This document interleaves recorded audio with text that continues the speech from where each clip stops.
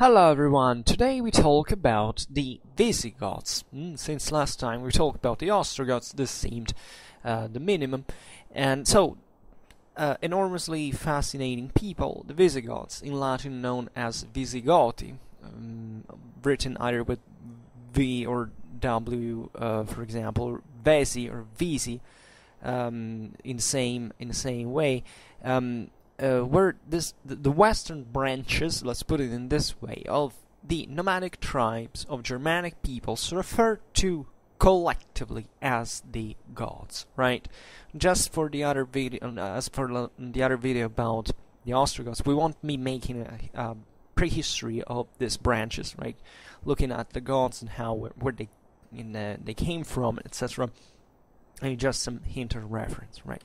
So these tribes, named as gods, flourished and spread throughout the late Roman Empire in late antiquity, or what is known as the Migration era.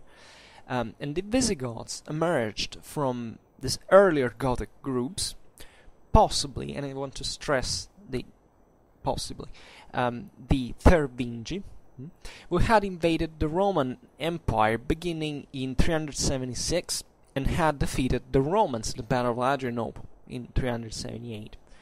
Famously, relations between the Romans and the Visigoths were variable over time, alternatively warring with one another and making treaties when convenient. The Visigoths invaded Italy, famously also under Alaric I, and sacked Rome in 410. Right, that was the first sack of Rome after the one of the of the Gauls, 390. BC, right? So that was a very important symbolical event. And after the Visigoths sacked Rome, they began settling down, first in southern Gaul and eventually in Hispania. It was the name of the Roman province where they founded the Visigothic kingdom and maintained a presence from the 5th, essentially, to the beginning of the 8th century AD. The Visigoths first settled in southern Gaul as federati to the Romans, right, or of the Romans, a relationship that had been established in 418. However, they soon fell out with the Roman hosts, and we will talk more in detail about that later. We don't know exactly why, but possibly it's not even a big deal, given the ambiguity of those political relations. And the Visigoths established their own kingdom with its capital at Toulouse, in southern Gaul. The next step was to extend their authority into Hispania at the expense of the Suebi and the Vandals that had preceded them. You know, these were populations that had crossed the Rhine at the beginning of the 5th century, had gone fundamentally crossed Gaul and settled into Spain, where in fact they would be the Vandals would go on for Africa. The Suebi were progressively more or less subdued by the Visigoths, but we will see it later. And Visigothic rule in Gaul was extended for a while as well, up to 407, when the Visigoths were defeated by the Franks under Clovis, who defeated them, in fact, in the famous Battle of Vouillé. And after that, the Visigoth kingdom was limited to Hispania, and they never basically again held territory north of the Pyrenees, except in Septimania. It was the small stripe in southwestern Gaul. And hence a small elite group of Visigoths came to dominate the governance of the Iberian Peninsula at the expense of those who had previously ruled there, particularly in the Byzantine province of Spania and the kingdom of the Suebi. And in or around 589, the Visigoths under Recared I converted from Arianism to Nicene Christianity, gradually adopting the culture of their Hispano-Roman subjects. Their legal code, the Visigothic Code, completed in 654, abolished the long-standing practice of applying different laws for Romans and Visigoths. That's very important. We'll see it briefly later, but it has an enormous significance as that reveals that the degree of Romanization in Visigoths is basically that the Visigoths can be concretely conceived as the most intensely Romanized Germanic peoples, even during and previously to the final settlement, right, in the Iberian Peninsula. Once legal distinctions were no longer being made between Romani and Goti, they became known collectively as Hispani in Latin, right? So in the century that followed, the region was dominated by the councils of Toledo, about which I also made a video of the early days. Maybe I will make it, and by the episcopacy, and we will see eventually the importance of this institution, albeit at the detriment of the same Visigothic monarchy in part. And little else is known actually about Visigothic history during the 7th century, right? Records are relatively sparse, etc. And in 711 or 12, an invading force of Arabs and Berbers defeated the Visigoths at the Battle of Guadalete. And their king, Roderick, and many members of their governing elite were killed. As a consequence, the Visigothic kingdom rapidly collapsed, and that's essentially the beginning of the Islamic conquest of Spain, at the same time of the Reconquista, if you want, as we will see how the thing developed later. And during their governance of Hispania, the Visigoths built several churches, beautiful pieces of early medieval architecture and art that still survive, and they also and the Visigoths left many artifacts which have been discovered in increasing numbers by archaeologists in relatively recent times. In particular, the treasure of Guarrazar, of votive crowns and crosses, is the most spectacular one. The Goths they founded only new cities in Western Europe from the followed western half of the Roman Empire until the rise of the Carolingian dynasty. Right? They have this settlement policy that is very interesting from a territorial point of view, because controlling the Iberian Peninsula was a big deal. Right? It's a very difficult thing to do. And even more in those times. So this settlement policies are very, very interesting to study, also strategically speaking. Many Visigothic names are still in use in modern Spanish and Portuguese. And the most notable Visigothic legacy, however, is definitely the Visigothic Code, which served, among other things, as the basis for court procedure in most Christian Iberia until the late Middle Ages, centuries after the demise of the kingdom. Also to stress the fact that certain legal codes sometimes are considered as primitive, but actually they were quite functional to certain societies, and and this is a testament as they survived for the whole medieval millennium in this case. So, looking at the etymology of the name and the origin of the Visigothic people, right? So it's a bit of a complex picture that we have already partly traced for the Ostrogoths. Today we focus on the other side.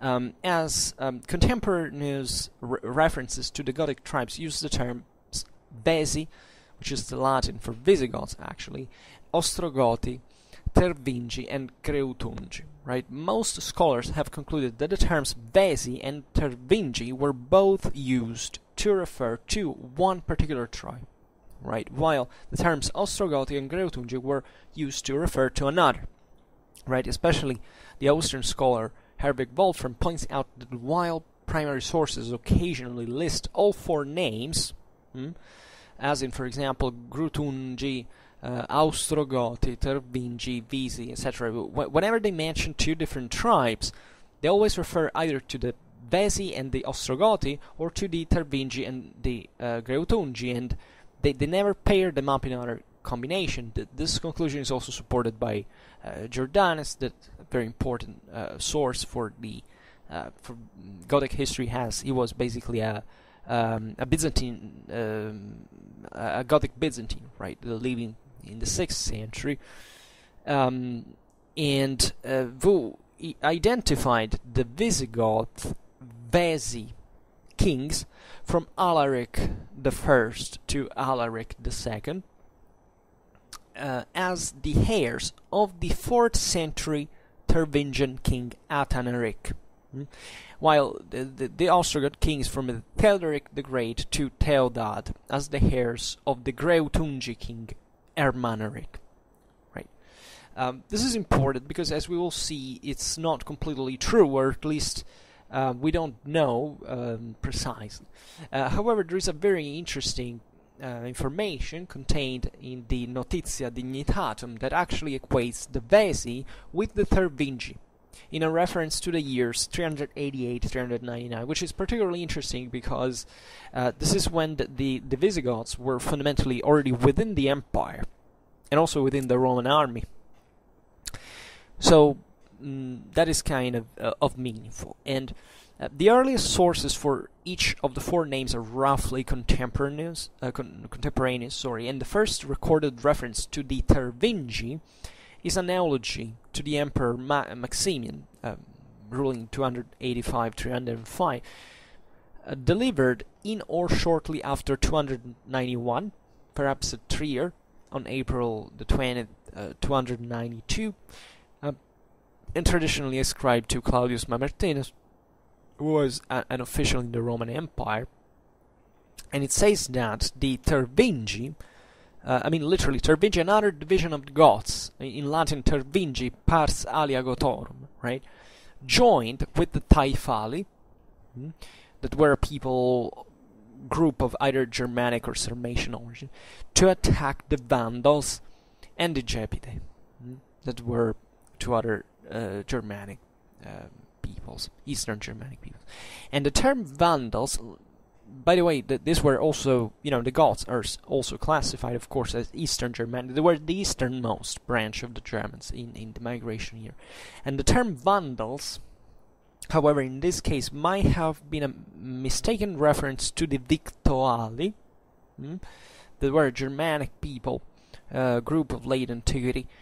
Since around 360, the historian Eutropius reports that Dacia was currently inhabited by Taifali, Victuali, and Tervingi, right? So this is particularly meaningful. And the first recorded reference to the Greutungi instead is by Ammianus Marcellinus, famous prominent Roman soldier and historian. We also read him, we're talking about the Battle of Strasbourg from his work, who wrote, writing no earlier than 392 and perhaps later than 395, recounted the words of a Tervingian chieftain who is attested as early as 376, right?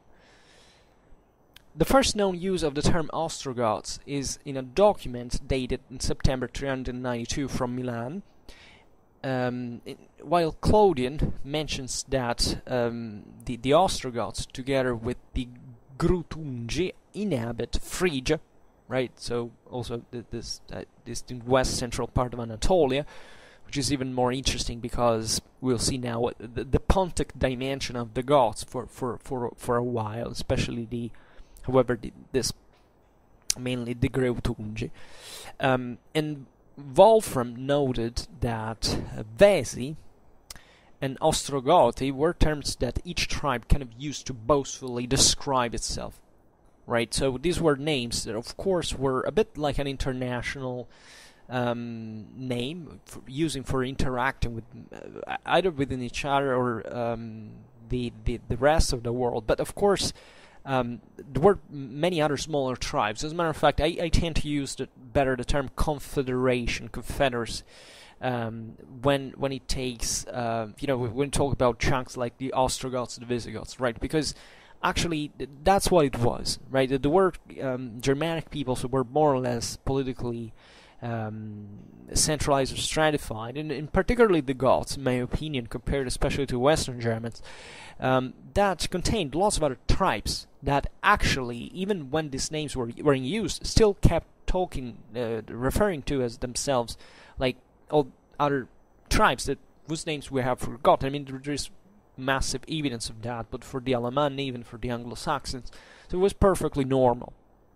And this was happening to the migration era, when these populations were on the march. They needed to kind of stick together and to have this, to build this larger, let's say, core identity that stressed that their unity, their role, their cohesion, that everything that there was everything out there in the migration era movements, right? Because essentially of military needs of cohesion, because otherwise, they were Germanic peoples were actually very homogeneous among each other, and that the cohesion, national cohesion, was really what made the difference between a people that could survive and crush others, and the other would succumb, however, being reabsorbed most of the times into other vanquishing nuclei, right? And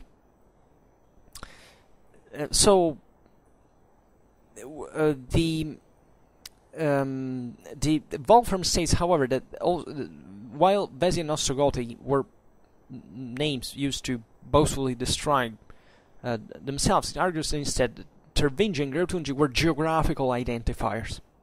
Each tribe used to describe the other, right? The etymology would be respectively something coming from the forests. In the Tervingi were kind of more northwest, in the area of today's Poland, roughly, and the Greuthungi were something more in the east, in the Ukrainian steppe. So where the etymology would be actually not of Greuthungi, I remember, but actually of the kingdom that they founded there, that stressing the well-watered pastures that they found there. So it is possible, and it actually would fit more or less this division. But all this is for saying that we are not completely sure whether these groups eventually equated what would become the Visigoths and the Ostrogoths themselves, right? And we'll see it now. And because the disappearance of these terms occurred shortly after 400, when the Goths were displaced by the Hunnic invasions. So the Visigoths, what we call as Visigoths, were already within the empire. The Ostrogoths were under the Huns. So essentially, these names disappear because there was no reason to point out the difference between these two blocks, as long as they didn't live close to each other, so they didn't need to distinguish themselves through those names. And as an example of this geographical naming practice, Wolfram cites an account by Zosimus of a group of people lying north of the Danube who called themselves the Scythians, right? But they were called the Greuthungi by the members of a different tribe living north of the Danube, right?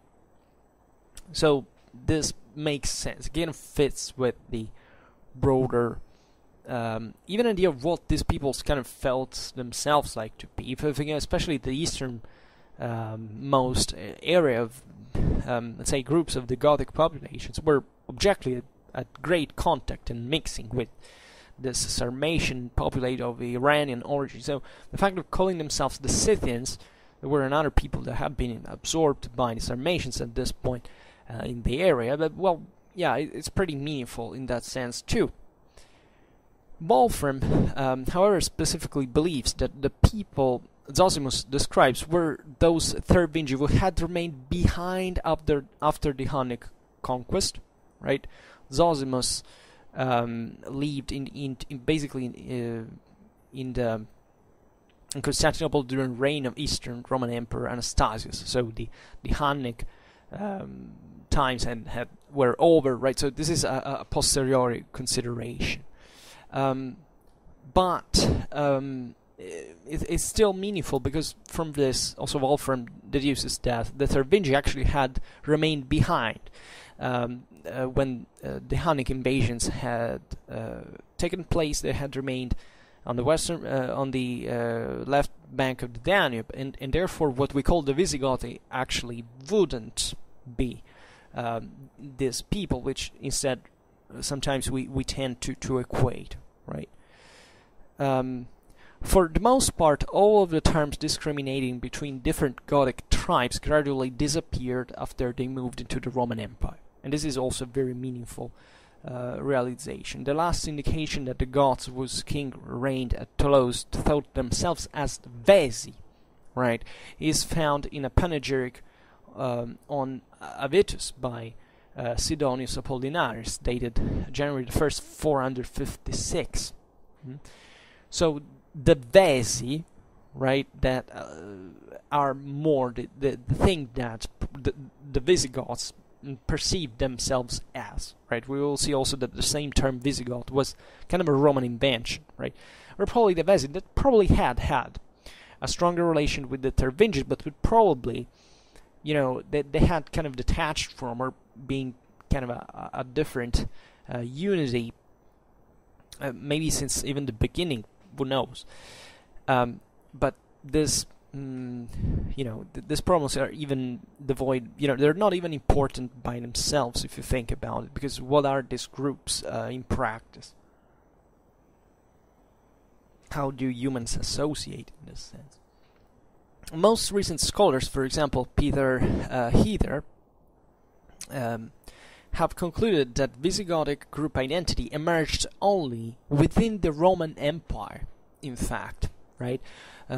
Collins believes that the Visigothic identity emerged from the Gothic War against the Eastern Roman Empire between 376 and 382, when this collection of Thervingi, Greutungi, and other barbarian contingents banded together in multi-ethnic federati, right? So this groups that bound by a treaty known as the Fedus with Rome, and that were, however, like peoples in arms, right? As a migrating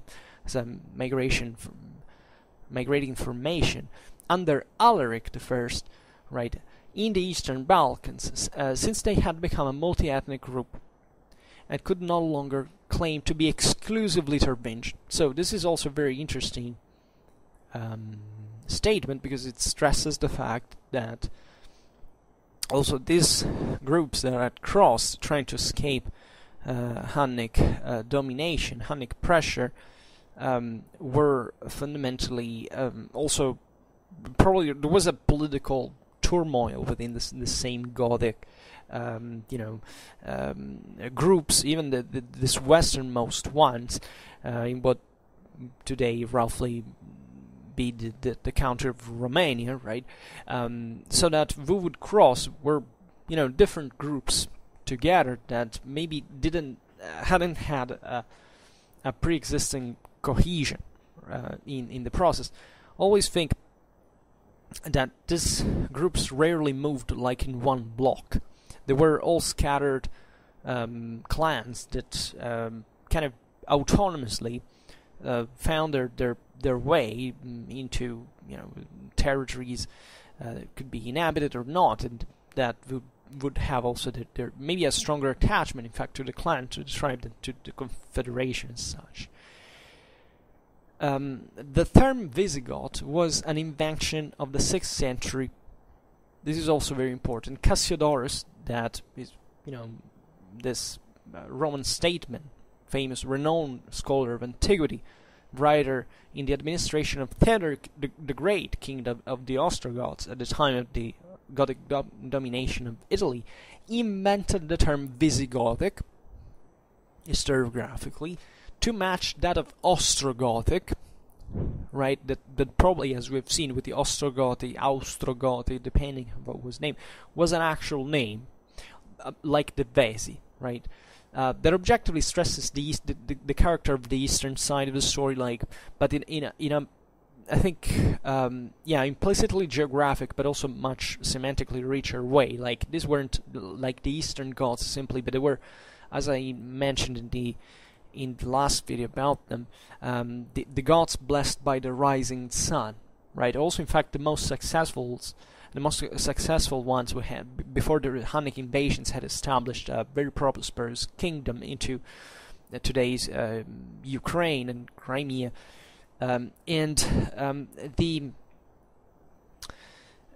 so it was easy to say, okay, well, this resounds also even etymologically the East, so let's call those Goths that at that point were instead settled in Spain, so west of Italy, the Western Goths, right? And so hence Visigoths, Western Goths, and Eastern Goths respectively, but it's a Roman invention, right? The Western-Eastern division was a simplification, a literary device, if you want, of 6th century Roman historians.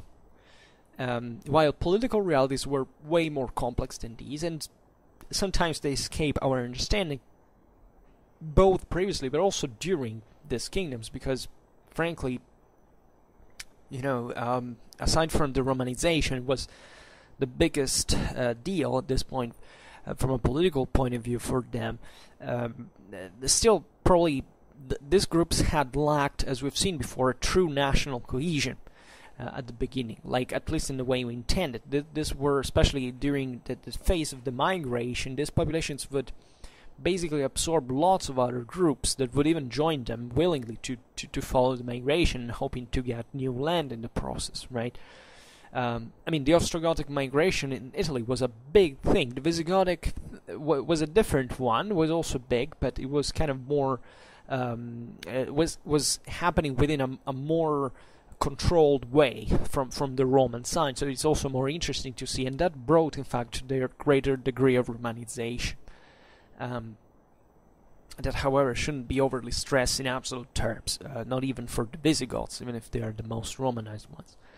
And eventually, also further actually, Cassiodorus used the term Goths to refer only to the Ostrogoths. This is particularly interesting, so even there's even this idea of lesser thing, because objectively at the time, the Ostrogothic kingdom was the most powerful polity in there, and also extending its control, political control over the Visigothic one at one point.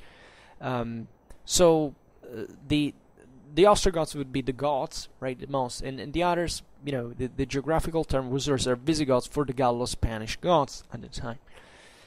And this usage, however, was adopted by the Visigoths themselves, especially in their communications with the Byzantine Empire. In fact, this was still in use in the 7th century when the Ostrogoths had disappeared, right? So basically, this also speaks about the Romanization of the Goths, that they preferred to use even Roman historiographical invention to term themselves in a diplomatic seat with Constantinople, that would have, this is rarely stressed, but had an enormous impact also on the political development of the Visigothic kingdom proper in Spain, and even for the councils of Toledo, etc.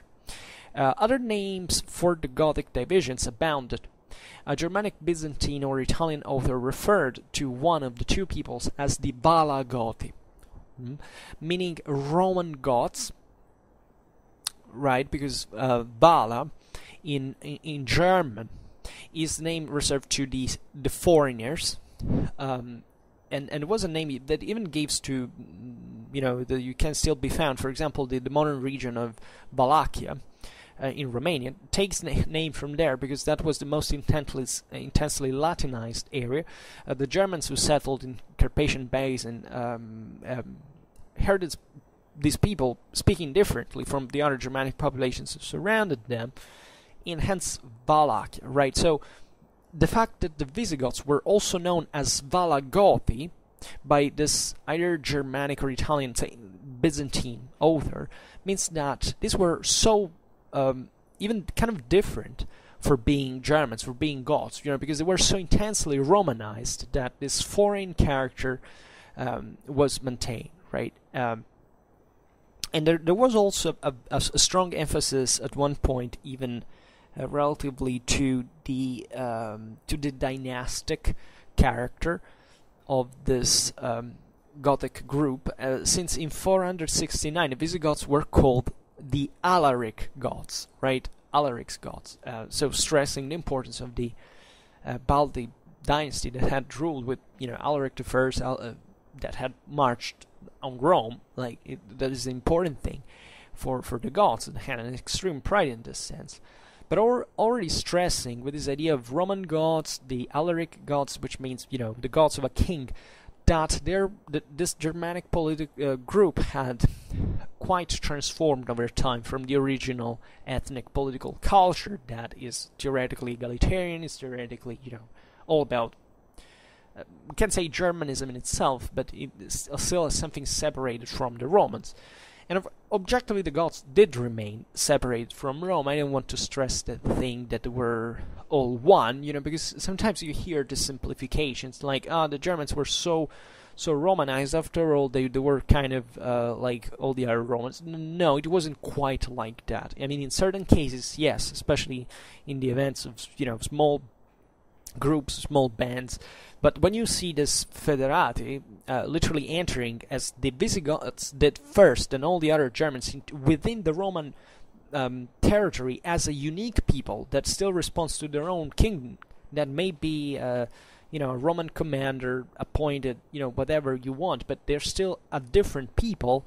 They can, of course, be exposed to to Roman culture and to Romanize, which did happen pretty massively in the case of the Visigoths in particular, but still they were something different, right? They were kind of an anomaly still. And that's also important fact to see in the Theodosian political and military solutions that were adopted for them, that also reveals, however, a good disposition from the German side to cooperate with the Romans, right? Talking about the strict etymology of the term Tervingi and Vesi/Visigothi from a Germanic base. So the name Tervingi may mean forest people, right?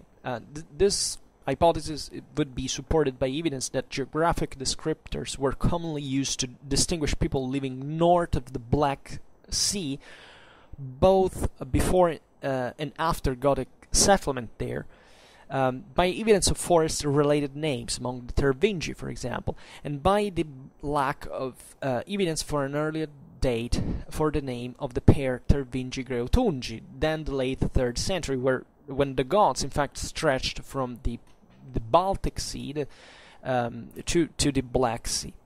And as I was saying before, the Tervingi, in this sense, would have been those who covered roughly today's Poland. That was, of course, partly today as well, the quite forested area, and therefore that's realistic. And also, it's interesting that even the names of these people would reflect etymologically this proximity to this world, nature characterized by the forest, right? It is very different from the one of the steppe, for example, and it changes a lot of things in terms of settlement of culture, even other peoples, if anything, for the geographical location of, the neighbors, etc. And so this also tells you, however, that these groups were relatively new, right? These weren't pre-existing groups. Talking about the Goths proper, we have difficulties even to tell where they actually came from. There is not a clear evidence of that, especially in this eastern area. It's perfectly plausible that the Goths actually came from Scandinavia. They, many other Germanic peoples, landed in Central Europe, then went across and integrated all these other populations. But in the case of the Goths, it seems that especially this last passage was characterized by a much greater inclusiveness of many other ethnic groups, especially of Sarmatian origin, that at one point they became Germans ethnically, hence juridically.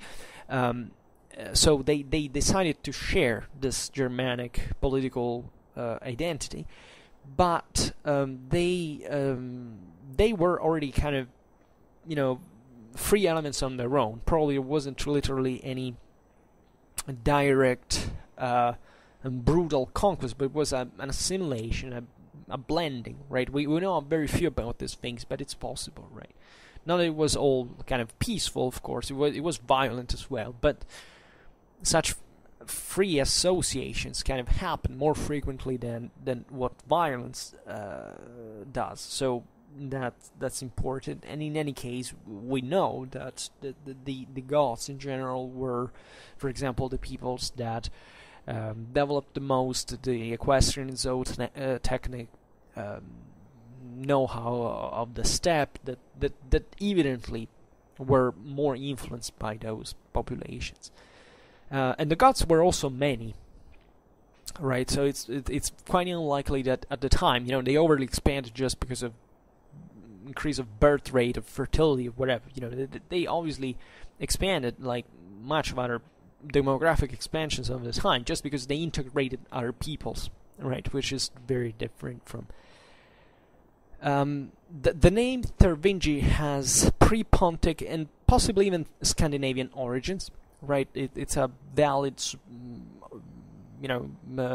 hypothesis accepted today that they might have this name was given within a linguistically dominant Germanic context. The Visigoths are called Vesi or Visi by Trebellius Pollio, Claudian, and Sidonius Apollinaris. And the word is Gothic for good, right? Implying the good or worthy people, related to the Gothic Iusitsa, which means better, and a reflex of the Indo-European Vesu, that means good, akin to the Welsh Gwyb, which means excellent, or the Hellenic Eus, which means good. Sanskrit Vasu means good as well.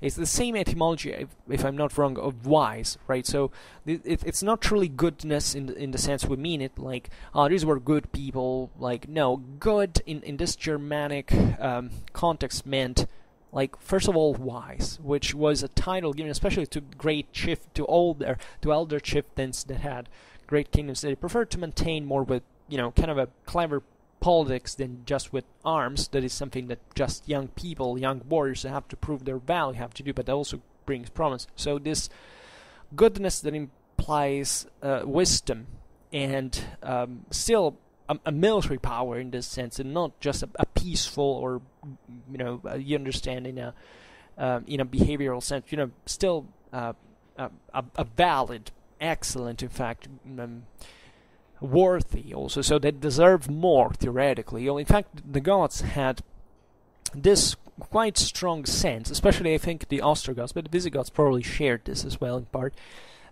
This great sense of themselves. I mean, before the Hunnic invasions, objectively, the Gothic confederacies had reached a great level of development. In the Ukraine, especially, this partly, literacy in part, and probably they got Christianized. Right, the Goths were a Germanic people of old Christianization, and also Christianized other populations like the Longobards, for example, as Arians, though. Right, so not as Catholics. But eventually they would grow. So that in the case of the Goths, especially in the case of the Visigoths, the religious policy is probably one of the single most interesting to follow in the various Germanic histories, single Germanic histories. And Jordanus relates the tribe's name to a river, though this is most likely a folk etymology or legend, like his similar story about the Greutung name. Right, so this more than telling us that the etymology might have been related to a river, if anything, tells us historically that these peoples were settled along important rivers, like the Dnestr or the Dnieper, in this southeastern, like Eastern European areas.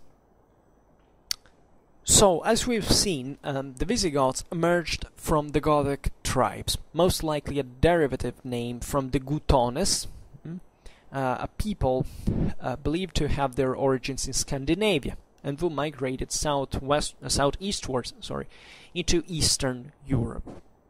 Such understanding of their origins is largely the result of Gothic traditions, and their true genesis as a people is as obscure as that of the Franks and the Alemanni.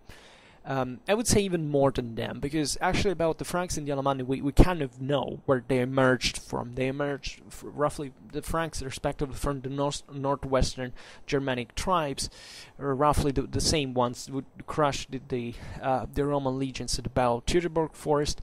The Alemanni were Elbe Germans, coming probably from the Suebic Confederation, and in fact that's the same name way they might, the modern southwestern German region still bore the name of Swabia, like even if there were Alemanni settling there, and that also tells you about how the names they used were kind of generic. I mean, Franks and Alemanni are typical names, respectively meaning free and old men, like meaning stressing this freedom card. The case of the Goths is different, because the Goths, as we've just said, have traveled more far away, and they probably assimilated much more allogen elements than these populations in the western branch. And especially the same Romans contributed to fabricate kind of let's say a noble past of these peoples, especially in Ostrogothic Italy, that had all these elegies towards Theodoric, the greatness of the Goths, and how good they were as fighters, etc. So the same Romans kind of built up the origin of the Goths as a kind of dating their origins so straight to Scandinavia, which at the time was it was perfectly plausible, and still is, historically speaking, but just because all the other Germans seemingly had come from there. But when it comes to the Gothic ethnogenesis, it seems that it was much more it came from much more heterogeneous elements, what even the Roman historiography wanted to call the Goths like. Even that even the concept of Germans or Celts, it seems to be in a certain sense a conventional way of reference, that the same the Celts disappeared at one point, but the Germans themselves embraced once they settled into former Roman territory, and they kind of accepted through Latinization to perceive themselves as Germani, right? As this name that the Romans had given to them, they probably didn't quite share, like they didn't quite really have or conceive, like the Germans probably had an idea of themselves like a pretty regional or even provincial one, for which there were all these peoples around, but they didn't know excessively much about the rest of the world up to a certain time. So they didn't need to call themselves as something different compared to something that they didn't even know that was there, right? So they hadn't developed that kind of identity. They perceived themselves as similar, and they shared language, customs, beliefs, etc. But eventually they came to rationalize that just mostly during the migration era, and thanks to the connection with the Romans. In the case of the Goths, that were the most intensely Romanized, as we've seen, is more emblematic, right? For which a history of the Gothic people was fabricated within the Roman Empire at the point they started kind of in part believing it on their own, right, as well. And although, of course, actually to counter this statement, you could simply say that there is a coherence into the general picture that we get also from other, with an analogy to other Germanic peoples, to the fact that if you look at it from a geographical point of view, we know that the Goths roughly gravitated like the Guttones around the Scandinavian this Thule, this great north, then eventually followed the Vistula, that they landed on the Central Europe, they followed the Vistula River, and they arrived at the Carpathians, and from there in the east to the Ukraine. It's perfectly coherent. So even there is been a tendency to overstress the fact that we don't know the real origins of these peoples. But if you really look at it, even in the case of the Goths, the whole story is pretty plausible, right? But we shouldn't think in that sense that it was particularly clear to the same Goths themselves, which is always something one has to realized that these peoples had kind of they knew their past surely better than we do, but not necessarily about things that we are more concerned of, right? But who knows? And so the Visigoths spoke an Eastern Germanic language that was distinct by the 4th century. Eventually, the Gothic language died as a result of contact with the European people during the Middle Ages. It sounds bad, like with the people that roughly, in Southern Europe, chiefly Romance languages that absorbed them. And in long struggles between the neighboring Vandili, that would be, and Lugi, or Lugi in classical pronunciation, with the Goths, might have contributed to their earlier exodus into mainland Europe, right? You know that in this kind of mythical past there are these figures that even correspond to single heroes, you know, Vinil and Vandil. The Vandals and the Lugi seems to have been actually the same people, right? They inhabited roughly the area of Poland, so at one point these peoples must have been entered in contact with the Goths and clashed, and indeed the Goths were more likely way more powerful than them, probably crushed them. So it's very interesting to make this confrontation. But you can already see here that when it takes when we talk about the Vandals and the Lugi, for example, because we think that the Lugi were these people that eventually evolved into the Vandals, right? A bit like those Franks and Alemanni evolved from what we said from northwestern Germanic tribes and the Suebic Confederation tribes, respectively. And we think the Lugi weren't even Germans, right? Or maybe they were Celtic or Celtic at the beginning, and mixed eventually with Germans, probably also with Proto-Slavs. It's very likely that the Vandals already had a kind of consistent Slavic element within them.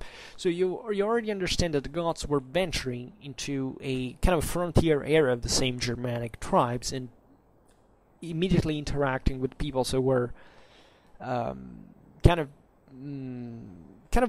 different in by a certain degree. And these clashes might have triggered their own migration at one point.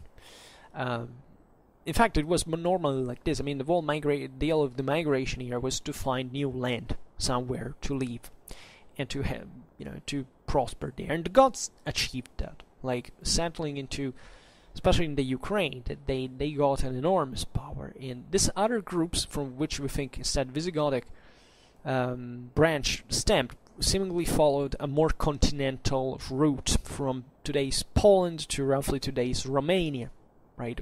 From which they eventually poured into what would be today's Bulgaria, and therefore at the time within the Roman Empire.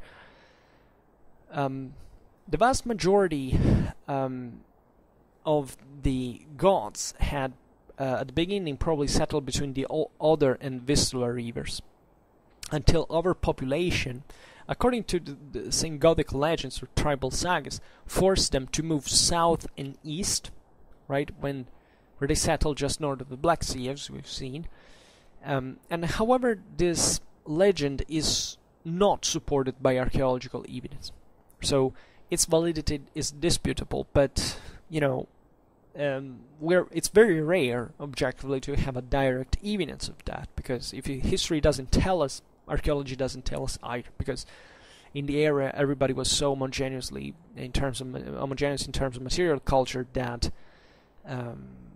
you can't tag these guys. There is no way to understand who was who there, but this still doesn't invalidate. It's not a proof against, right?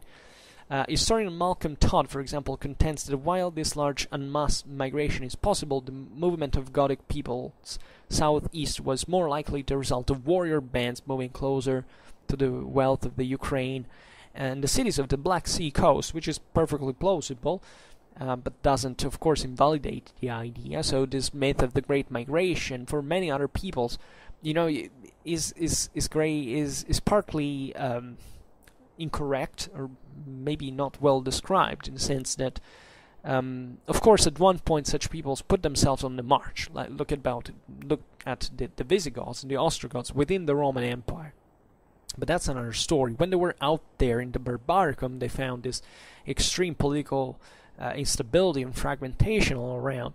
The way they would move was not like the wall people, making 100 kilometers at a time, but in 1 month, but doing like that in 1 century, because all these small bands would move spontaneously, right? And this naturally increases also the mix with the locals would they meet, right? And this is very meaningful, as the Germans went marching, these Goths went marching to territories that weren't Germanic. And that's what favored also the integration as a result.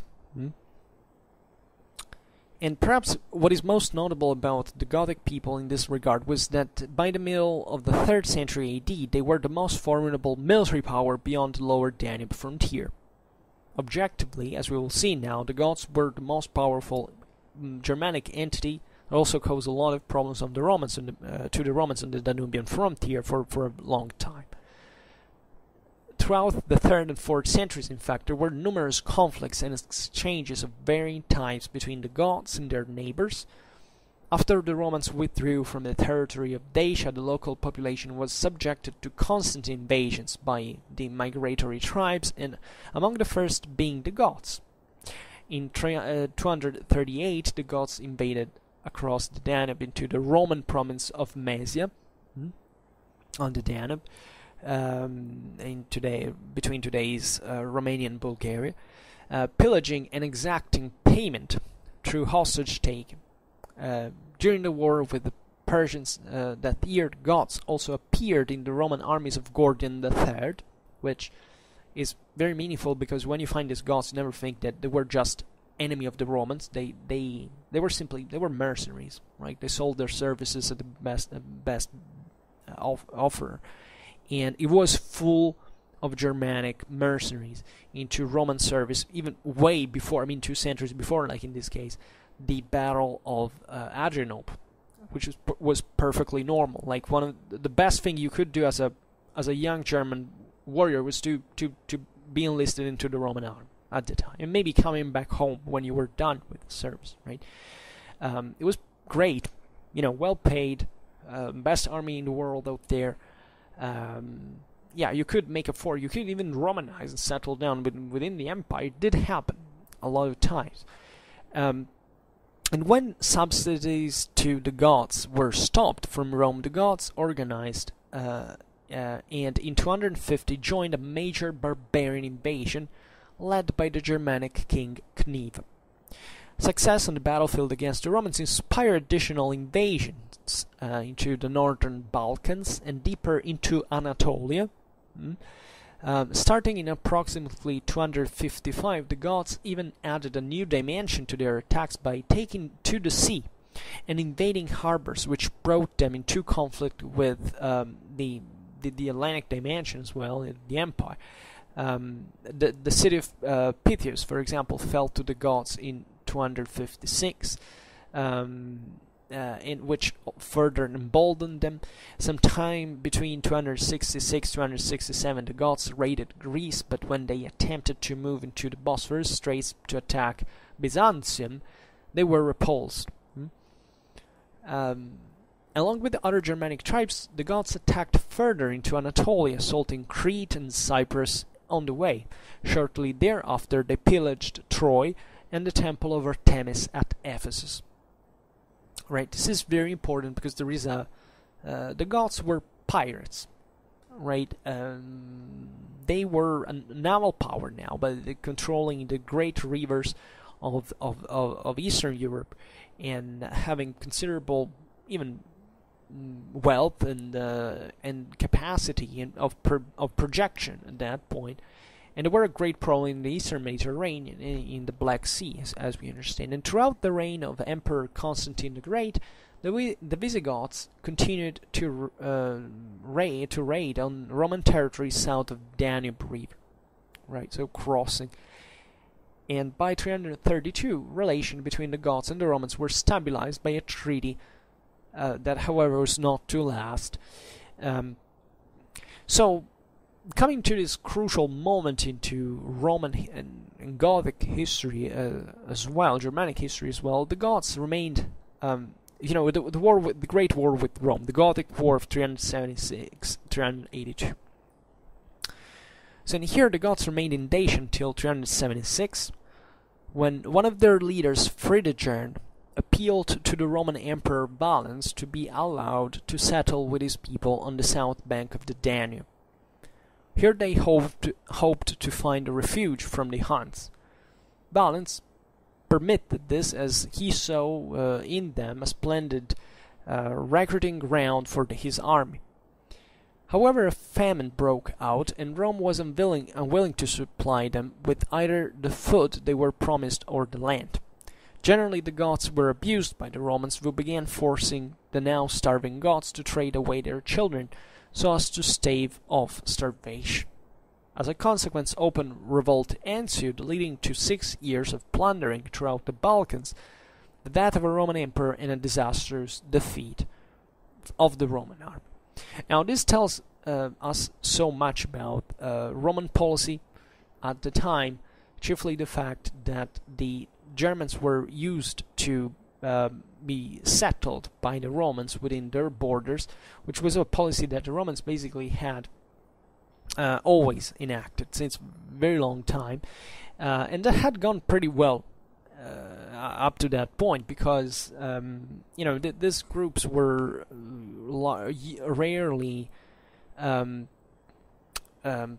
cohesive and strong. The Great Germanic Confederation started appearing from the second half of the 2nd century, and also they weren't a big deal after all for the Roman army. Now, a lot of things had happened, including demographic, economic crisis of the empire from the within, so these peoples were starting to be kind of more difficult to handle, but still it was feasible. And here, Valens had allowed the Visigothic refugees who were fleeing from the Hunnic invasions to settle into Roman territory, because they can work for the army. Everything was regulated by Roman authority, and we know here, in fact, they were corrupted enough that they exploited these peoples. They tried to, in fact, to arrest them, to take them prisoner, to sell them as slaves. It was usual business in the Roman world at this point, as this peoples could be, in fact, abused in this sense. They could be taken and deployed where they wanted, either in small or larger groups, right? The Battle of Adrianople in 378 AD was the decisive moment of this situation, right? To make a long story short, the Roman forces were slaughtered, and the Emperor Valens was killed during the fighting, right? It was a kind of also mythical story, because precisely how Valens fell remains uncertain, right?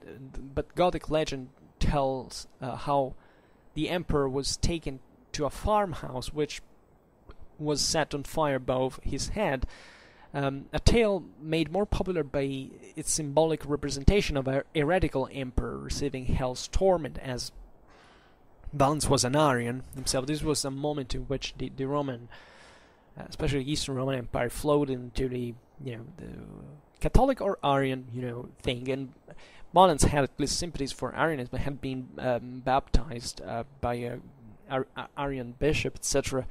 And the point, though, the Battle of Adrianople, it's important to spend some word about this, because Adrianople represents a very important event that objectively was to trigger other events in turn that would quite late determine definitely the end of the West, right? The Battle of Adrianople, however, in itself didn't actually cause any major collapse of the empire. Absolutely not. I mean, the immediate consequences were took the Romans to absorb part of their resources, etc., but they weren't disasters at all.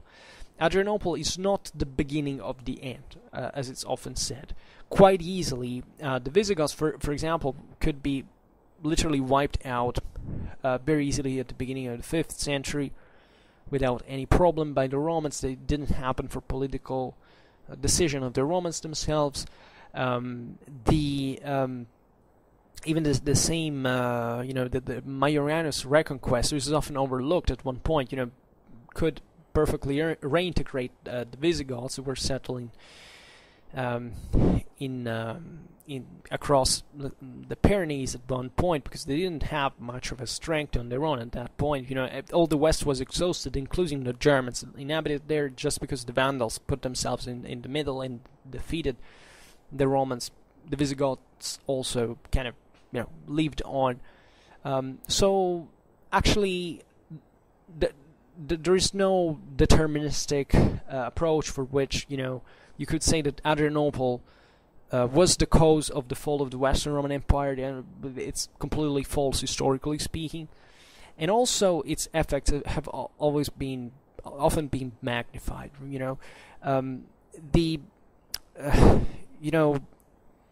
Of course, many of Rome's leading officers and some of their most elite fighting men died during the battle, which struck a major blow to Roman prestige, especially in the empire's military capabilities in the very short run. Adrianople shocked the Roman world and eventually forced the Romans to negotiate with and settle the tribe within the empire's boundaries, a development with far-reaching consequences, right? But for the Roman soldier, and historian Ammianus Marcellinus even ends his chronology of Roman history with this battle in a very dark way, if you think about it.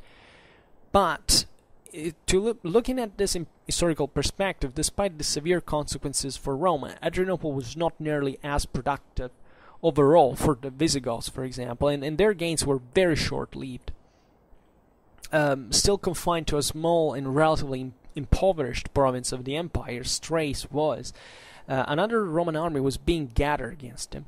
An army which also had amid its ranks other disaffected Goths, ironically enough, and intense campaigns against the Visigoths followed their victory at Adrianople for upwards of 3 years. Approach routes across the Danube provinces were effectively sealed off by concerted Roman efforts, and while there was no decisive victory to claim, it was essentially a Roman triumph ending in a treaty in 382. The treaty struck with the Goths was to enable the first Fedus on imperial Roman soil. It required these semi-autonomous Germanic tribes to raise troops for the Roman army in exchange for arable land and freedom from Roman legal structures within the empire. In the perspective, in the political propaganda of the new emperor Theodosius I, this treaty was an apotheosis. Like, it was a moment of great, success for the empire that had managed fundamentally, according to this picture, to civilize these terrible barbarians and making them become civilized, peaceful Roman, let's say peaceful peasants, right, on Roman soil. Reality was different after all, but if you look even at the Battle of the Frigidus River, to which also the Visigoths, as now we will see, participated, well, it's fundamentally difficult to see in the battle of the invasion of the Visigoths in Thrace, a moment in which the Romans couldn't react militarily to this, as the Goths were immediately enlisted into the Roman army. They paid a very heavy toll of blood for Rome, and Rome kept fighting against herself, actually, during civil wars with massive armies that were larger than the ones that had been defeated at Adrianople, one against the other. So this is the proof of how relative actually the impact of Adrianople in itself, and not just by the consequences that were completely relative at that point, and the way they could happen, that is often told. But at this point it's worthy to talk about the figure of Alaric. the first that is regarded basically as, the most, if not the most, the greatest in absolute terms. I mean, as a ruler of a kingdom, like other later Visigothic kings would be. But Hoare is definitely the most important king of the Visigoths. Also because he was the first one, right, from 395 to 410. He was son or paternal grandson of chieftain Rotestes. He's best known for his sack of Rome in 410, which marked an important event in the decline of the Western Roman Empire. It had a huge symbolic impact, as we will see now. And Alaric began his career under the Gothic soldier Gainas, right? And later, he was a Gothic leader who served the Eastern Roman Empire as Magister Militum during the reigns of Theodosius and Arcadius, right? And later, Alaric joined the Roman army. He first appeared as leader of a mixed band of Goths and allied peoples who invaded Thrace in 391, so actually later than Adrianople. But were stopped by the half-Vandal Roman general Stilicho.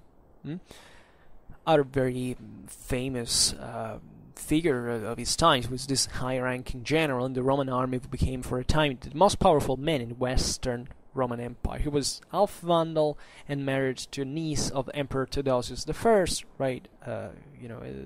His regency for the underage Honorius marked the high point of Germanic advancement in the service of Rome, right? And we will see now. So what his story is, that is pretty extraordinary. And in 394, Alaric led a Gothic force of 20,000 that helped the Roman Emperor Theodosius defeat the Frankish usurper Arbogast after the Battle of Frigidus, of the Frigid River, despite sacrificing around 10,000 of his men. Right, that's the heavy toll of blood and more than the Goths paid for Roman armies, basically being stationed in every single corner of the empire. Alaric received little recognition from the emperor, and disappointed, he left the army and was elected Rex of the Visigoths in 395. Rex is a Gothic title. It's like Reich. That would be the same etymology. The Gothic title for a tribal ruler, often translated as king. It means Reich as powerful, as so powerful, because that Germanic political culture distrusts monarchies. Right, but in practice, these were first. They were monarchs on their own, but they were considered as first among equals that were legitimated, especially for military purposes, by the people as a whole, to lead them to victory. And this happened in 395, after which Alaric marched towards Constantinople until he was diverted by Roman forces, and he then moved southward into Greece, where he sacked the Piraeus, that is the port of Athens, and destroyed Corinth, Megara, Argos, and Sparta. Nonetheless, the Eastern Roman Emperor Arcadius appointed Alaric Magister Militum, which means the master of the soldiers, in Illyricum. So in this area that the Goths had been inhabiting now within the Roman borders. And in 401, Alaric invaded Italy, but was defeated by Stilicho at the Battle of Pollentia, the modern Pollenza, on April 6, 402, and a second invasion that same year also ended in the defeat at the Battle of Verona, although he did force the Roman Senate to pay a large subsidy to the Visigoths. During Radagasius' Italian invasion of 406, this was another Gothic king who led an invasion of, at this point, and Alaric remained idle in Illyria. And this, we can imagine all the political calculations in here. Now, it's actually a very complicated period. Now, we are just presenting it in a very concise way, but just for the sake of chronicle. But it's actually a very complicated picture about which also we know a relatively few. This was a moment in which the Visigoths also risked to be wiped out. That's how dangerous they were, but at the same time also, everything could go seriously wrong after these two first defeats. Right, the Roman army could have marched on them, and at one point they were trapped, but Stilicho had decided to let them go because he hoped he could use them as his own troops and to even gain more power into the west, and that's why they lived on, right?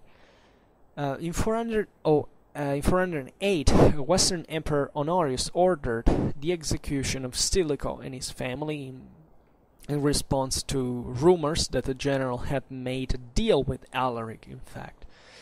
This was the Western anti-Germanic reaction that, however, backfired, as we'll see now, while in the East this would be successful at the end of the day. Not that Germans were eliminated, actually they kept remaining in some of the most important, especially military offices of the empire, but still the East had a better metabolism of these elements.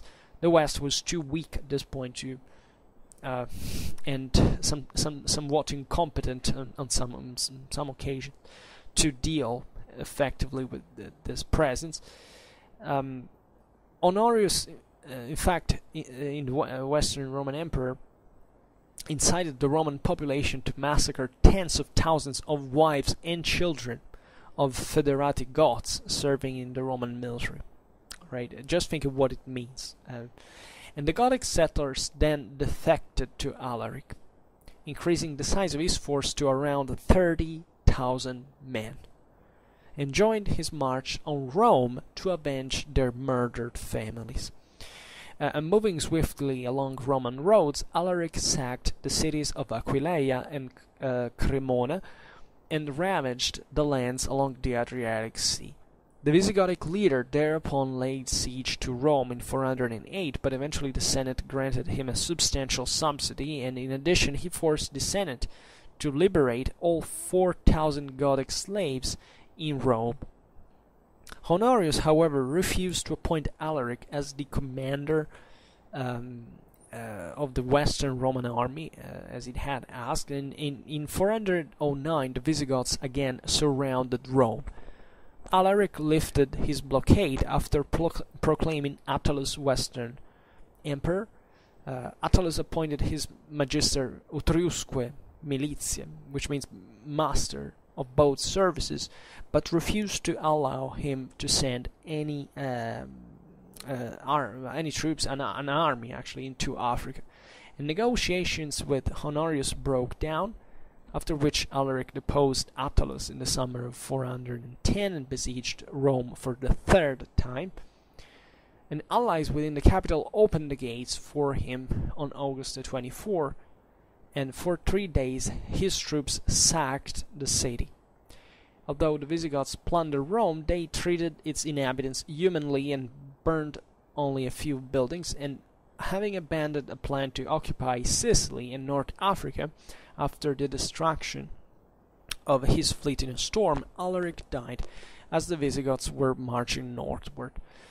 The interest of these Germans for Sicily, North Africa, was immense, because those were the grain reservoirs of the Western Roman Empire. That gap would be filled by the Vandals later on, which is also fascinating to think. As the Vandals were in Africa now, in Spain now, and they would be dislodged by the same Visigoths at one point. And the figure of Alaric is very fascinating, and there is all a mythology around him.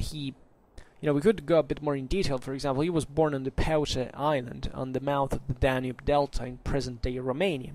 Right, he belonged to the noble Balti dynasty of the Tervingian Goths. The Balti meaning bold, etymologically speaking, is an important dynasty, as we've seen already. And the Goths suffered setbacks against the Huns, made a mass migration across the Danube, as we've seen, and that's what led them to fight with Rome. And in this period, Alaric was probably a child, right? So even think about this generationally speaking, and what it means to be Alaric, what it means to have lived in your past, in your childhood, and what the reasons of these peoples were, right? In 394, Alaric served as a leader of the Federati under Theodosius I in a campaign which crushed the usurper Arbogast, right?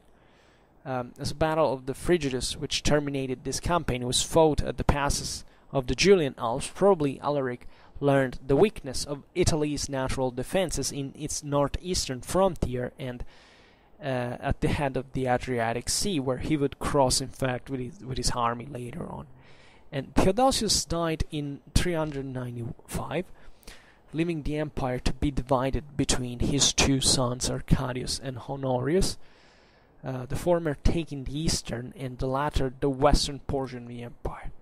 As we have seen, Arcadius showed little interest in ruling, leaving most of the actual power to his praetorian prefect Rufinus, and Honorius was still a minor. As his guardian, Theodosius had appointed the Magister Militum Stilicho, hence how he had, and Stilicho had claimed, also to be the guardian of Arcadius, causing much rivalry between the western and eastern courts, right? They were starting to behave like two different states. After Theodosius is the last emperor that ever ruled over the two halves reunited. And according to, of course, several authors, during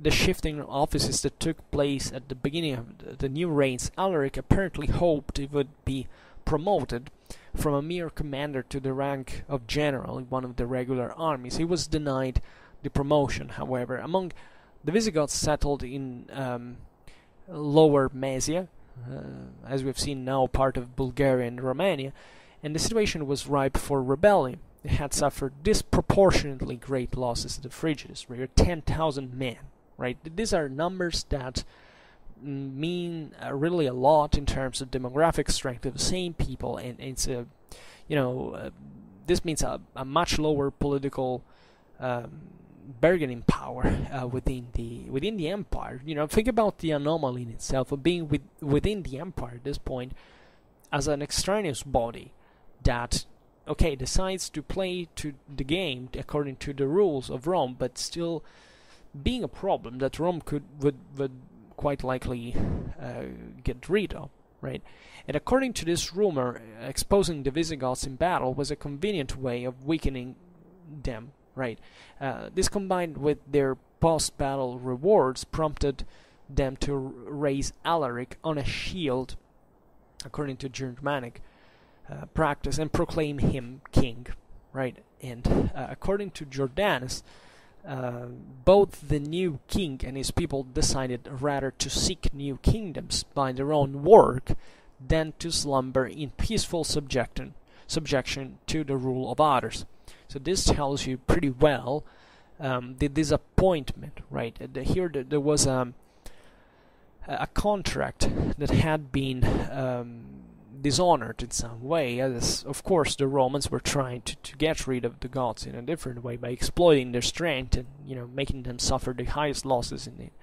So at this point the Goths were not passive anymore, and that's what led Alaric to be elected as a new ruler, right, of the whole Gothic group that had settled, as we've seen from previously, quite uncoordinated groups into the Roman territory. And Alaric, as we have seen, struck first at the Eastern Roman Empire. He marched to the neighborhood of Constantinople, but as many armies after him, of finding himself unable to undertake a siege, retracted his steps westward, and then marched southward through Thessaly and the unguarded pass of the Thermopylae into Greece. The armies of the Eastern Empire were occupied with Hunnic incursors in Asia Minor and in Syria. Instead, Rufinus attempted to negotiate with Alaric in person. This is also particularly important. This is the moment in which the Huns are starting to become a problem, and this means that the Eastern Roman authorities preferred to deal, of course, with the Germans than with the Huns, because the Germans were already somewhat Roman. I mean, they knew the empire, they were kind of willing to settle down, as we have seen, and the Mongols weren't. However, this only aroused suspicions in Constantinople that Rufinus was in league with the Goths. But it's very interesting because now, even Stilicho, as we've seen, would be accused of that. And that's why Stilicho, however, himself now marched against the east, against Alaric, right? After all, the two halves were still cooperating, kind of. And according to Claudian, Stilicho was in a position to destroy the Goths when he was ordered by Arcadius, influenced by Rufinus himself, to leave Illyricum. Soon after, Rufinus' own soldiers hacked him to death. Power in Constantinople now passed to the eunuch Chamberlain Eutropius. Rufinus' death and Stilicho's departure gave now free rein to Alaric's movements. He ravaged Attica, but spared Athens, which capitulated at once to the conqueror. In 396, he wiped out the last remnants of the mysteries at Eleusis in Attica. You know that there were these initiations held every day for the cult of Demeter and Persephone based on at Eleusis. They were the most famous and secret religious rites of ancient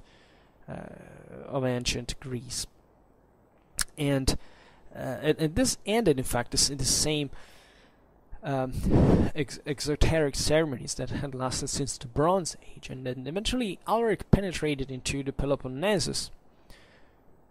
Consider that he was an Arian, right? And so this fact that he was a Christian was important also in this. We will see it at the Battle of Pollenzi, for example. There was a kind of mixed allegiance to Christ and to the pagan beliefs. So it's interesting. I mean, the Germanic pagan beliefs. So this the destruction of the mysteries at Eleusis are somewhat meaningful also in this legitimization, right? Because a Christian at this point, the Eastern Roman Empire hadn't still tightened the grip on paganism. After it was still kind of a fluid situation, even if the Roman Empire had become formally Christian, like officially Christian, but still this and therefore this could seem like a good opportunity to destroy something, and plunder it, because it was pagan, even though he was just now a Germanic invader crushing like with this local Hellenic communities. So Alaric penetrated eventually into Peloponnesus. He captured its most famous cities, of course, Corinth, Argos, and Sparta, and selling many of their inhabitants into slavery. And here, however, Alaric's victorious career suffered a serious setback. In 397, Stilicho crossed the sea to Greece and succeeded in trapping the Goths in the mountains of Pholoe, right, on the borders of Elis and Arcadia, in the west of the peninsula. And from there, Alaric escaped with difficulty, and not without some suspicion of connivance by Stilicho, who supposedly had again received orders to depart, right? Another situation in which the Goths were bottled and could have been wiped out, and they were not. And from there, Alaric is, crossed the Gulf of Corinth and marched with the plunder of Greece northwards to Epirus. And here, his rampage continued until the Eastern government appointed him Magister Militum Perilyricum, right? So, giving him the fact of the Roman command that he had desired, as well as the authority to resupply his men for the imperial arsenals, right? From the imperial arsenals, and this was very important. As Magister Militum for Illyricum, he had at his disposal now basically all the province, as also one of the most militarized ones of the time. So he was. This was the way basically the East had coped with his threat by not being able to stop him. At least they compensated him with some official recognition so that he could stop ravaging and just doing that at least in a more orderly fashion, in a less destructive fashion, right? Because obviously the empire thought that this peoples could be easily wiped out at one point still.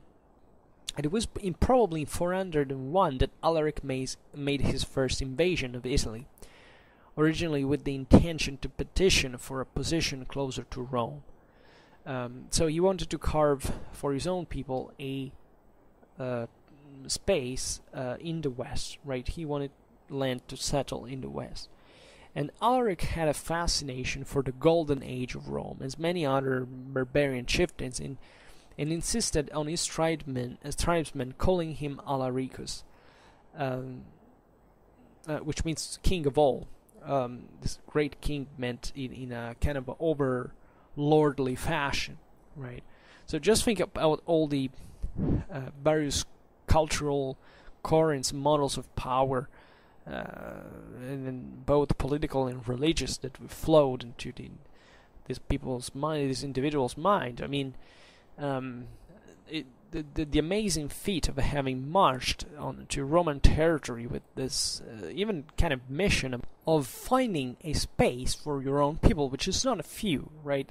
This is what these Germanic chieftains had done all along. These guys came from the Barbaricum. They came from the wilderness. They knew what it was like from the other side. Okay, it was a total wilderness, but I mean, part of the Goths, as we've seen, they came from the steppe. They came from very different worlds, if you want. Still aware of Rome, being aware how profitable it was to share its benefits, not destroying them, right? And supernatural influences were not lacking to urge him to this great enterprise. For example, some lines of the Roman poet Claudian inform us that Alaric heard a voice proceeding from a sacred grove. "Break off all delays, Alaric. This very year thou shalt force the Alpine barrier of Italy. Thou shalt penetrate to the city," right? But the prophecy was not to be fulfilled at this time. After spreading desolation through northern Italy and striking terror into the citizens of Rome, Alaric was met by Stilicho at Pollentia, in today's Piedmont. And the battle which followed on April the 6th, 402, coinciding with Easter, was a costly victory for Rome, but it effectively halted the Goths' progress. Right? Stilicho's enemies later reproached him for having gained his victory by taking impious advantage of Easter. Alaric, too, was outwardly a Christian, as we've seen, though an Arian rather than a Catholic, and though he continued to practice the pagan rituals of his ancestors as well as observing ritual practices, he also had trusted to sanctity of Easter for immunity from attack. Alaric's wife was reportedly taken prisoner after this battle. It is not unreasonable to suppose that he and his troops were hampered by the presence of large numbers of women and children, which gave Alaric's invasion of Italy the character of a human migration. Always bear it in mind, these were entire peoples on the march. Right? These were and think about the inherent risk of it, and the real logistical need of not just thinking about an army that can live off the land, but having children, women, old people together with you, and needing to find an accommodation for them, and making them survive for your own people, right? And after another defeat before Verona, as we have seen, Alaric left Italy probably in 403, and he had not entered the city, but his invasion of Italy had produced important results. It even caused imperial residence to be transferred from Milan to Ravenna, and necessitated the withdrawal of the 20th Legion from Britain, the Valeria Victrix. These are the years into which basically Britain was to be completely abandoned by the Romans. So, talking about the second invasion of Italy, Alaric became the friend and ally of his erstwhile opponent, Stilicho. By 407, the estrangement between the eastern and western courts had become so bitter that it threatened a civil war. Stilicho actually proposed using Alaric's troops to enforce Honorius' claim to the prefecture of Illyricum. The death of Arcadius in May 408 caused milder counsel to prevail in the western court, but Alaric, who had actually entered Epirus, demanded in a somewhat threatening manner that if he were thus suddenly requested to desist from war, he should be paid handsomely for what modern language would call the expenses of mobilization. The sum which he named was a large one, 4,000 pounds of gold. Under strong pressure from Stilicho, the Roman Senate consented to promise its payment. But 3 months later, Stilicho and the chief ministers of his party were treacherously slain on Honorius' orders.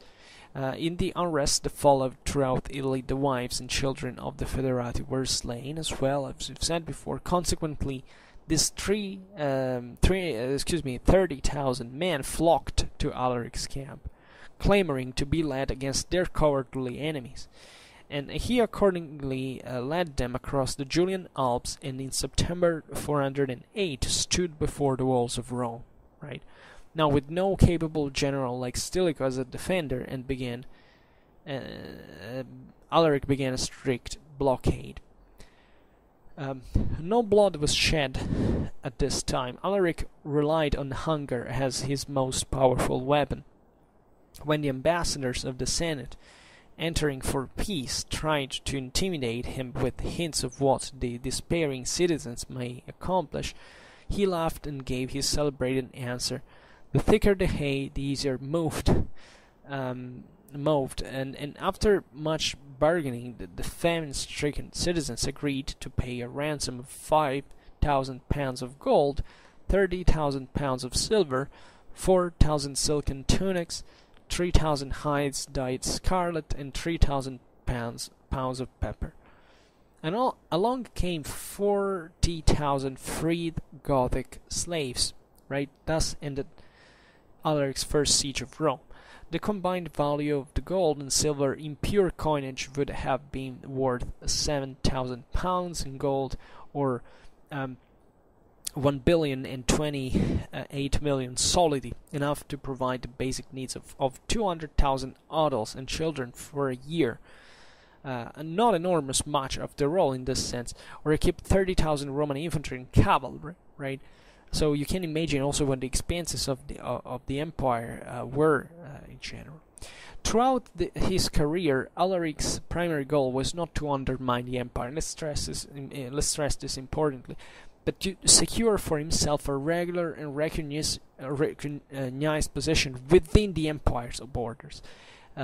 Alaric's demands were certainly grand. The concession of a block of territory 200 miles long by 150 wide between the Danube and the Gulf of Venice, to be held probably in some terms of nominal dependence of the empire, and the title of commander-in-chief of the imperial army. As outrageous as these terms were, the emperor would have been well advised to grant them. Honorius, however, refused to see beyond his own safety, guaranteed by the dikes and marshes of Ravenna. As all attempts to conduct satisfactory negotiation with his emperor failed, after instituting a second siege and blockade of Rome in 401, came to terms with the Senate. With their consent, he set up a rival emperor, the prefect of the city, a Greek named Priscus Attalus. Alaric cashiered his ineffectual puppet emperor after 11 months and again tried to reopen negotiations with Honorius. These negotiations might have succeeded had it not been for the influence of another Goth, Cyrus. There was an anomaly. You know that these were the leading dynasty of the Goths, which also Theodoric would stem, and therefore hereditary enemy of Alaric in his house. Alaric, again outwitted by an enemy's machinations, marched southward and began his third siege of Rome. Apparently, defense was impossible. There are hints, not well substantiated, of treachery. Surprise is a more likely explanation, but we can't. I think it's actually not. There were always, different parties, let's say, different factions within cities that had reasons to open the gates to the invaders, right? This happened historically in every situation. And however this may be, for our information at this point of the story is meager. On August the 24th, 410, Alaric and his Visigoths burst in by the Porta Salaria in the north, on the northeast of the city. And Rome, for so long victorious against its enemies, Roma invicta, was now at the mercy of its foreign conquerors. But it's interesting to notice that the contemporary ecclesiastics recorded with wonder many instances of the Visigoths' clemency. Christian churches savaged from ravage, protection granted to vast multitudes, both of pagans and Christians who took refuge therein. Vessels of gold and silver which were found in a private dwelling spared because they belonged to St. Peter. At least one case in which a beautiful Roman matron appealed, not in vain, to the bare feelings of the Gothic soldier who attempted her to dishonor, right?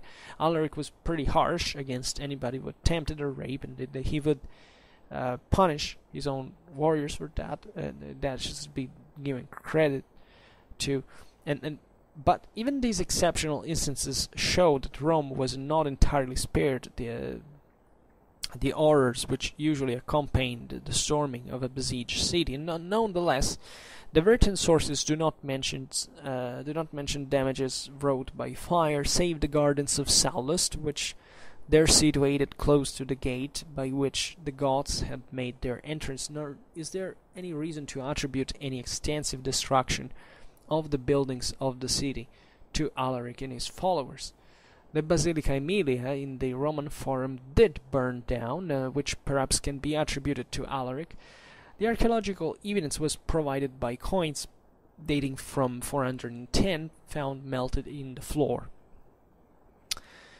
Alaric, having penetrated the city, marched southwards into Calabria. He desired to have Africa, as we've seen before, but which, thanks to its grain, had become the key to holding Italy. But a storm battered his ships into pieces and many of his soldiers drowned. Alaric died soon after in Cosenza, probably of fever, and his body was, according to legend, buried under the riverbed of the Busento in accordance with the pagan practices of the Visigothic people. Scholars have wondered about the cause of King Alaric's death. Recently, some historians even, claim to have found out that the true cause of Alaric's death was malaria. But what the hell does it mean? Even how do we know? It's likely, but come on, and it's not even that important, to be honest.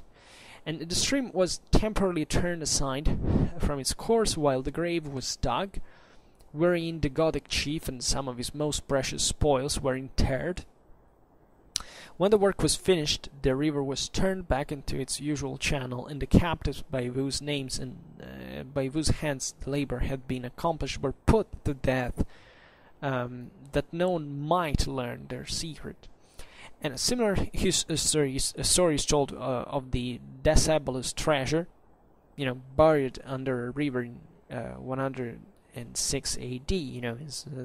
There's a story told by Cassius Dio concerning these events happening during the 2nd century. And these burials repeat Scythian models from the lower Danube and Black Sea as well, so this could actually reflect also the Eastern influences into Gothic funereal practices, and it's pretty meaningful, especially of peoples that were on the move, that were used to to be also hampered by these riches. They had to hide in some way. The migration era typically shows in many contexts all these situations in which the conquerors were arriving, or at least it was needed to be moving, and the treasures would be buried, right, and just not as a mean of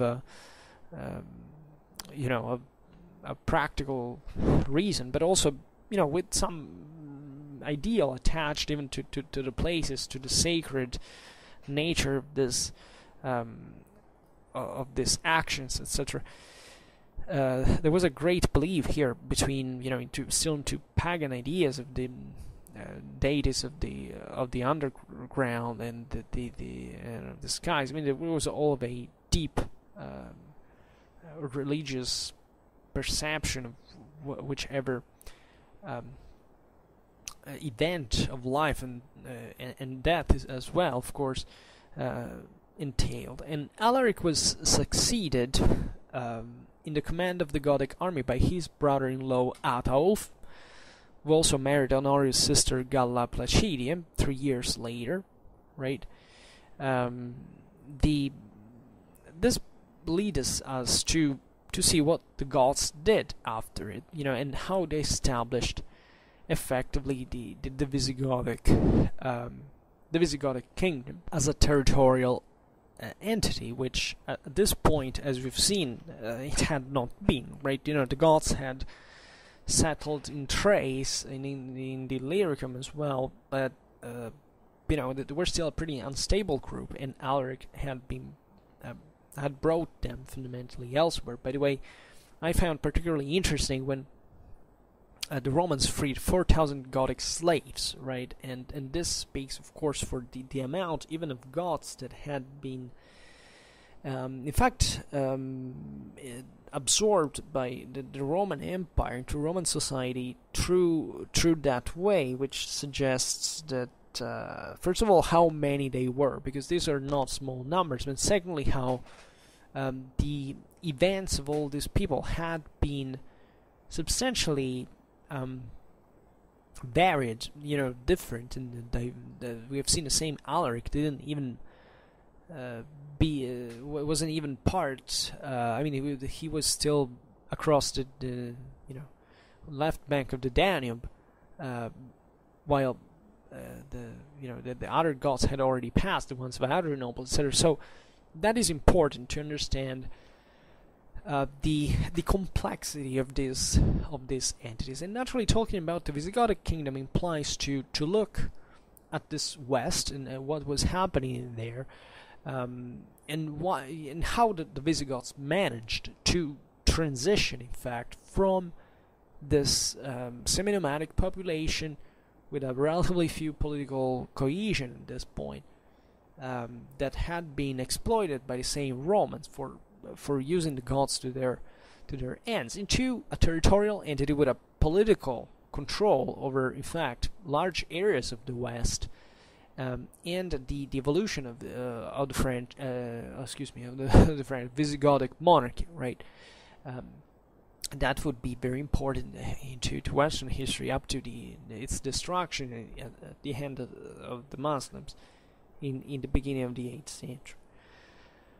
So there is this major event, probably you know about, from 407 to 409 AD. There was this alliance of Germanic Vandals, Iranian Alans, and Germanic Suebi that crossed the frozen Rhine, sweeping across modern France into the Iberian Peninsula. For their part, the Visigoths, under Alaric, had sacked Rome, capturing even Galla Placidia, the sister of Western Roman Emperor Honorius. So the West wasn't faring very well, right? And the Visigoths were, at this point, the most powerful of these entities in the West.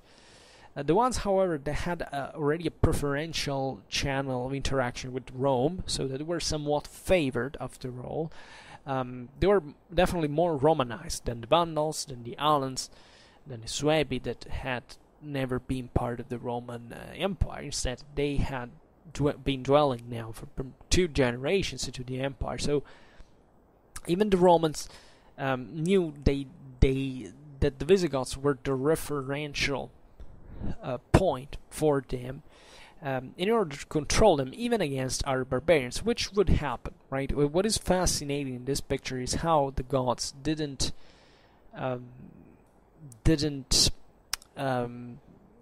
abandon the empire either. You know, they accepted the fact they were part of it, and albeit maintaining their own beliefs, their own identity, still accepted, and there weren't many other options really to be part of that world. And this obviously, you know, it's interesting. It could be it's not so anecdotal in the sense that other Germans didn't do that objectively, and they developed in turn another mentality, another attitude towards the empire. The Visigoths partly shared this, but at the same time they were some of the most faithful allies of Rome, but obviously with this ambiguity that was natural in that situation, that could not be overcome, of course. And at this point we left with Ataulf, right? It was brother-in-law to Alaric and king of the Visigoths, in fact, from Alaric's death in 410 to 415. Well, Ataulf spent the next few years operating in the Gallic and Hispanic countrysides, right? Diplomatically playing competing factions of Germanic and Roman commanders against one another to skillful effect, and taking over cities such as Narbonne and Toulouse in 413. This is very important because it shows, first of all, that the Goths were basically the most powerful entity there that could exploit the weaknesses of both the other Germans and the Romans. He managed to seize this very important, actually the most important Roman cities into southwestern Gaul, Narbonne and Toulouse, and some of the most Romanized lands in absolute terms in the west, and also important centers on their own, like even as fortified centers, and particularly important trade routes, and the controlling this mountains that stretch basically from the Pyrenees to somewhat central France. So that is those were the lands actually that they first settled in without being allowed by the emperors, that, as we will see, actually would settle them into other territories now. Also, not that they left control of the previous ones, but we can imagine this having happened in a somewhat regulated fashion after all, right? And always remember that at this point the Goths were playing an important part into Western Roman policy, as eventually Ataulf married Placidia, the emperor, and the Emperor Honorius enlisted him to provide Visigothic assistance in regaining nominal Roman control of Hispania from the Vandals, the Alans, and the Suebi that now had, in fact, entered into the Iberian Peninsula. It was one of the most, one of the safest up to that point, actually, Roman provinces, because it was far. Now, Gaul had been opened, and this barbarian populations were sweeping through the Roman territory. And this was very important because together with southern Gaul, the Iberian Peninsula was one of the most important strategic assets for the Western, for Ravenna at this point, for the Western Roman Empire. And in 1418, Honorius rewarded his Visigothic federates under King Vallia, that reigned after Ataulf from 19, by giving them land in the Garonne valley of Gallia Aquitania, that is Aquitaine, on which to settle. This probably took place under the system of the Hospitalitas, that entailed the basically the concession of 1/3 of the land to the federati, right? This happened in different ways. Usually, it was a territory was carved out, suitable enough for this, not literally all the 1/3 of the property, but there were expropriations, of course, and this was naturally impacting also local communities. So it wasn't an easy choice, but it was still the best, and it still was regulated. But we don't know how this really happened. You always have to think in this ambiguity in the middle, for which, these guys basically settled in one place. They weren't physically suspended in the air, so where in another that they occupied these areas, and then probably was a formal sanction, or maybe this settlement was guided into towards other was channeled towards other directions, but it was already happening by itself.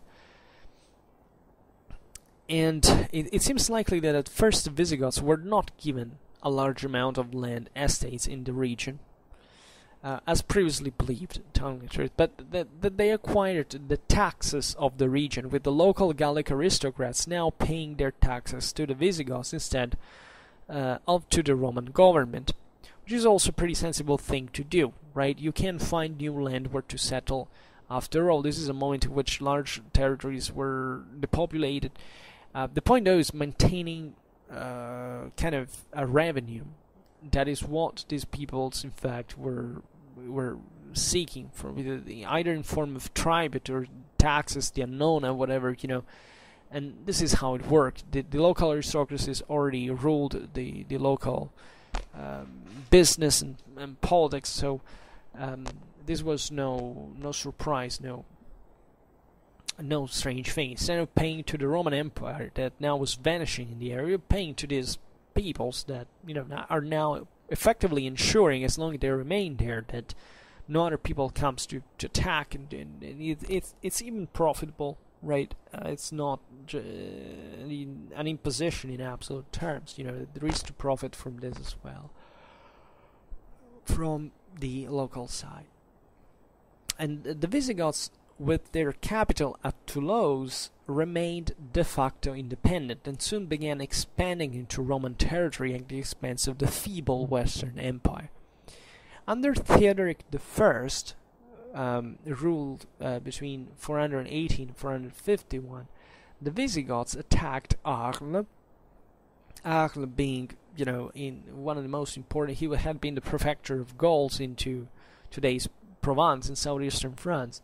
They attacked it twice, in 425 and 430, and eventually also Narbonne, that they had eventually probably lost, if I'm not wrong, and this happened in 436. And however, at this point they were checked by Flavius Aetius, who used Hunnic mercenaries, like he had used against the Burgundians, actually. And King Theodoric was defeated by the Romans in 438. By 451, the situation had reversed. Paradoxically, it was the Huns now that had invaded Gaul, and now Theodoric fought under Aetius famously at the battle against Attila in the at the Catalonian plains in northeastern Gaul, and Attila, as you know, was defeated and was driven back. However, Theodoric was killed in the battle. So this is important and fascinating because, first of all, it tells you how aware of and expert of military business were the Visigoths at this point, how well acquainted with the Romans and the Huns they were,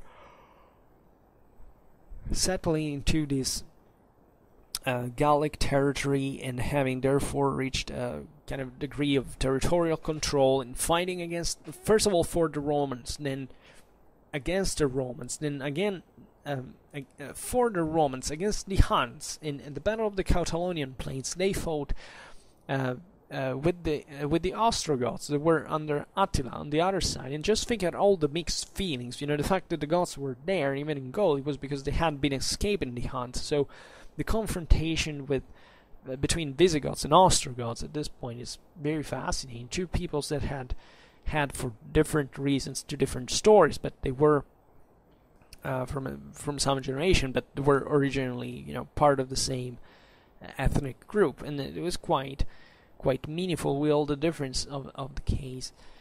At this point, the Vandals had completed the conquest of North Africa when they took Carthage on October the 19th, 439, and the Suebi had taken most of Hispania. At this point, the Roman Emperor Avitus sent the Visigoths into Hispania. Theodoric II, ruling between 453 and 466, invaded and defeated the king of the Suebi at the Battle of Orbico in fact 456, and near Asturic, right? And he eventually defeated the Suebi kingdom, sacking their capital Braga. And the Goths sacked also the cities in the rest of Spain quite brutally, to be honest. They massacred a portion of the population and even attacked some holy places, probably due to the clergy's support of the Suebi, which is pretty meaningful at the same time. Theodoric took control over the Hispania Baetica, that is the essentially the southern one towards the Strait of Gibraltar, and the Carthaginiensis, that is instead the coastal stripe in the east, with Carthago Nova, and also southern Lusitania, that is today's southern Portugal, essentially.